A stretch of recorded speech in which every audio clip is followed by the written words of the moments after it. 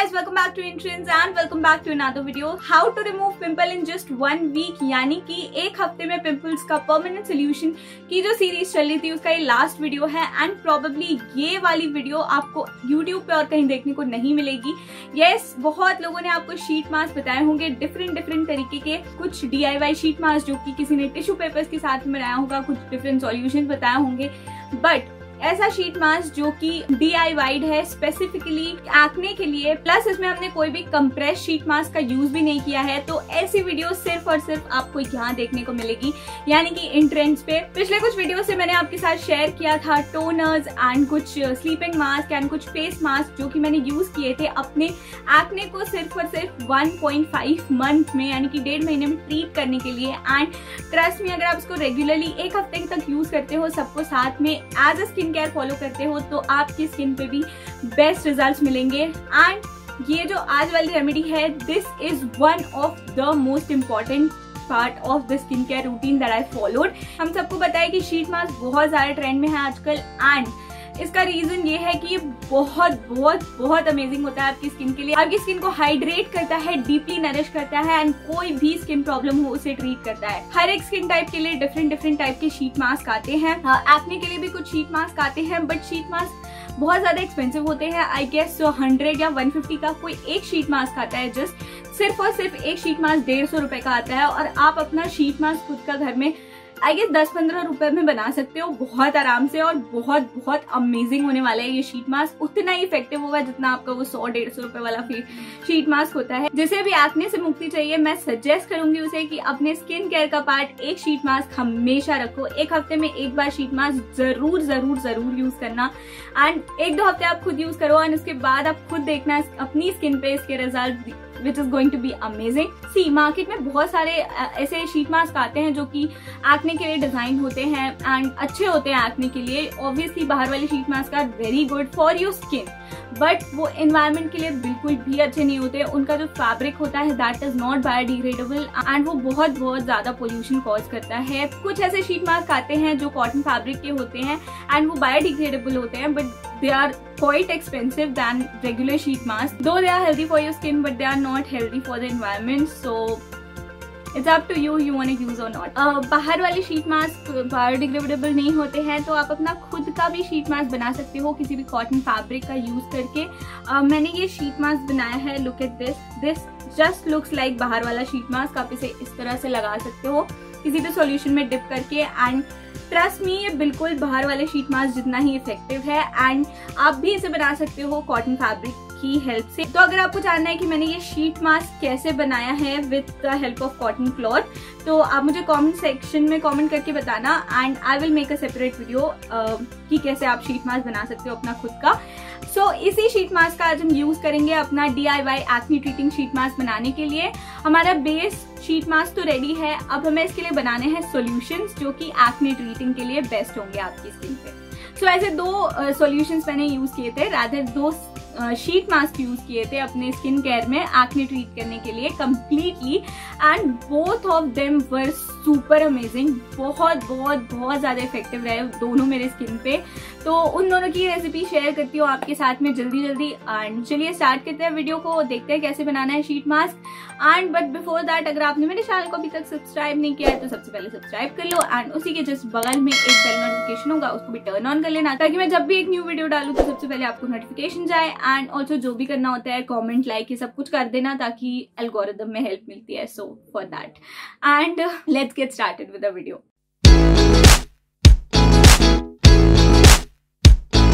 तो हमारा very first sheet mask बनाने के लिए हमें चाहिए थोड़ा सा एलोवेरा जेल। यहाँ पे मैंने फ्रेश एलोवेरा जेल यूज किया है डायरेक्टली फ्रॉम लीफ। आप चाहे तो मार्केट वाला एलोवेरा जेल भी यूज कर सकते हैं। अराउंड मैंने 3 से 4 चम्मच के करीब एलोवेरा जेल लिया है। Aloe vera gel hydrating and moisturising properties होती हैं, प्लस ये आपकी एक्ने को जड़ से खत्म करने के लिए इफेक्टिव है। मार्केट में बहुत सारे हाइड्रेटिंग शीट मास्क आते हैं जिसका कोर इंग्रेडिएंट होता है एलोवेरा। इसमें हम नेक्स्ट ऐड करेंगे अराउंड 2 से 3 चम्मच तक हनी हनी में भी अमेजिंग स्किन मॉइस्चराइजिंग प्रॉपर्टीज होती हैं एंड हम सबको पता है कि हनी भी एक्ने ट्रीट करने के लिए अमेजिंग होता है। हनी आपकी स्किन में डीपली अब्सॉर्ब होता है एंड आपकी स्किन को डीपली नरिश करता है। जितने भी डेड स्किन सेल्स होते हैं उनको एक्सफोलिएट कर देता है एंड आपको एक amazing soft and supple skin मिलती है। नेक्स्ट एंड लास्ट इंग्रेडिएंट जो हमें इसमें ऐड करना है that is tea tree oil.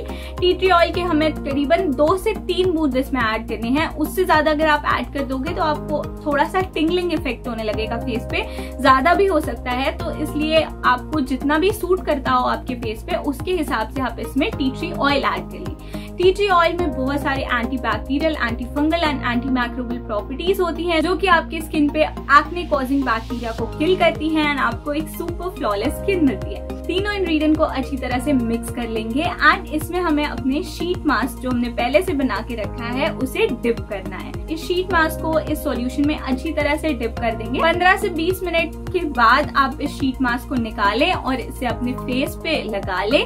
करीबन 20 से 25 मिनट तक इस शीट मास्क को आपको अपने फेस पे रखना है ताकि इसके जितने भी अमेजिंग इंग्रेडिएंट्स है इसमें वो सारे आपकी स्किन में अब्सॉर्ब हो जाएं एंड उसके बाद आपको इसे रिमूव कर देना है एंड आप इसे वॉश कर लीजिए। क्योंकि ये कॉटन क्लॉथ का बना है तो आप चाहे तो इसे किसी भी सोप या डिटर्जेंट की हेल्प से वॉश कर सकते हैं। अदरवाइज अगर आप पानी से भी वॉश करके इसे रख देंगे तो भी कोई प्रॉब्लम नहीं है। Moving on to the next sheet mask, this is also one of the most amazing sheet mask and this is my personal favourite. सो इसे बनाने के लिए हमें सबसे पहले लेना है थोड़ा सा green tea. Yes guys, green tea का हम सबको पता है एक्ने के लिए most amazing and most beneficial ingredient है ग्रीन टी, क्योंकि इसमें एंटी माइक्रोबियल प्रॉपर्टीज होती हैं जो कि आपकी स्किन पे जो पिंपल कॉजिंग बैक्टीरिया है ना उन्हें किल करती हैं, प्लस आपकी स्किन को बहुत ज्यादा हाइड्रेशन भी प्रोवाइड करता है। इसमें हमें ऐड करना है लेमन जूस। 1 चम्मच के करीबन हमें लेमन जूस इसमें ऐड करना है। लेमन जूस की इसमें सिट्रिक एसिड होता है यानी कि विटामिन सी होता है एंड ये हमारी स्किन को डीपली एक्सफोलिएट करता है। जो आपकी स्किन पे डेड स्किन सेल्स की लेयर होती है उसे रिमूव करेगा एंड प्लस आपको बिल्कुल क्लियर स्किन मिलेगी जब आप इस शीट मास्क को रिमूव करोगे अपने फेस पे। इसके बाद हम इसमें ऐड करेंगे सेम इंग्रेडिएंट हमारा यानी कि हनी। 2 से 3 चम्मच आप हनी इसमें ऐड कर दीजिए। हनी के बारे में तो पहले ही बता चुकी हूँ कि स्किन को सॉफ्ट एंड सप्पल बनाता है, मॉइस्चराइज करता है डीपली एंड ये भी अच्छा खासा एक्सफोलिएटर होता है। आपकी स्किन पे से डेड स्किन सेल्स को रिमूव करेगा एंड आपकी स्किन को ग्लोइंग बनाएगा। Next we will add the most amazing ingredient for treating acne, which is cinnamon।